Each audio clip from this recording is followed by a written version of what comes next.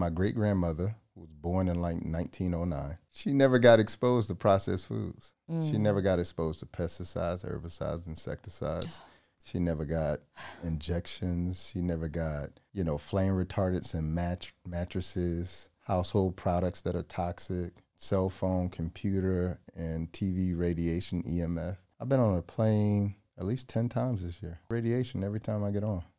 Not just on the plane, but when I go through TSA, every time. So we're getting exposed to radiation and toxicity at a level that our ancestors never got exposed to. Processed food didn't come into play until like the 1960s, late 50s. It was invented as a result of World War II. They used food chemists to invent it and create MREs for soldiers so that food could last on the warfield. We didn't have refrigerators until like the 1950s. They didn't become popular. You understand? So mostly everybody bought their food fresh.